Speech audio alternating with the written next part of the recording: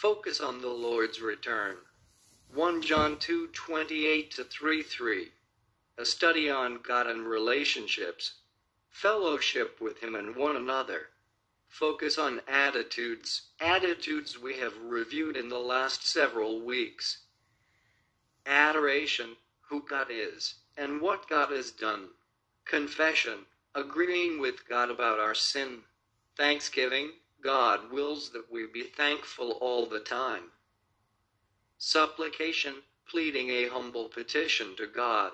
Fellowship, be ready to do any good work in His name. Joy, spiritual maturity produces lasting joy. Walking in the light, a strong desire to know Jesus and spend time with Him. A new kind of love. Our love for one another is motivated by our love for Christ. The church family, intentional spiritual growth and fellowship.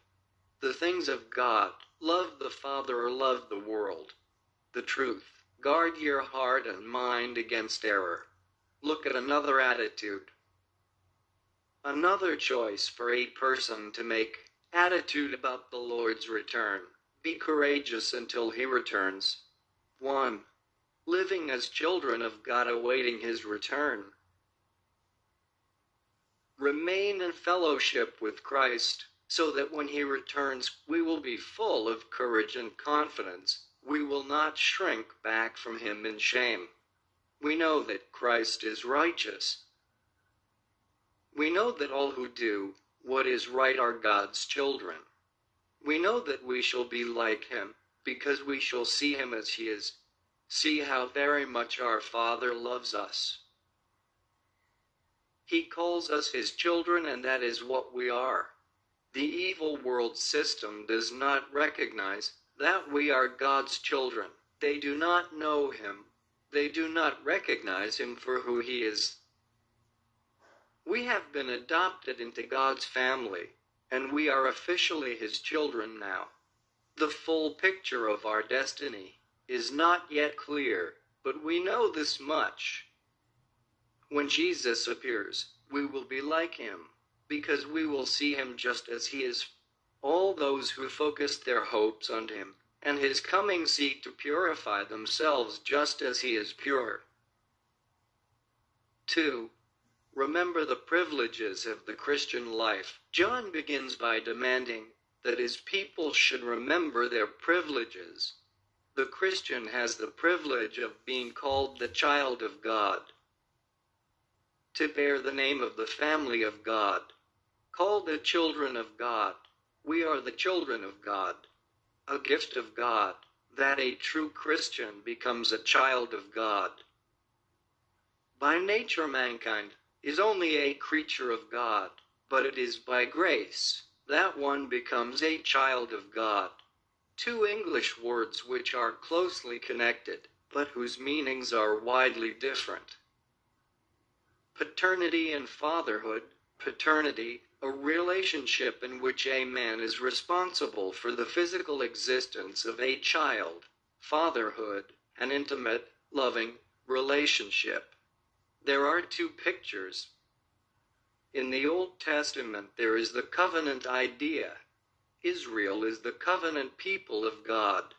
As an integral part of the covenant, God gave to Israel His law. It was dependent on keeping of that law in that covenant relationship. In the New Testament there is the adoption idea. A deliberate act of adoption on the part of God. A Christian enters into His family. Question: why are Christians despised by the world? Answer: experiencing what Jesus Christ has already experienced.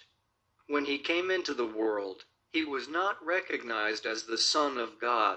The world preferred its own ideas and rejected His. The same will happen to anyone who chooses to truly follow Him. 3. Remember the possibilities of the Christian life. John reminds his people of the privileges of the Christian life. The great fact that this new life is only a beginning. A. When Christ appears in his glory, we shall be like him. Mankind was made in the image and in the likeness of God. That was God's intention, and that was mankind's destiny for those that believe in Jesus. In Christ, mankind will finally attain to the image and the likeness of God. B. When Christ appears, we shall see him and be like him. The end of all devotion is to see God. We cannot become like God unless we see him, and we cannot see him unless we are pure in heart. For only the pure in heart shall see God. In order to see God, we need the purity which only he can give. 4. This is about the second coming of Christ. What it means to continue in him, and will identify ways in which they will purify themselves. If we continue in him, we will not be ashamed when Jesus returns.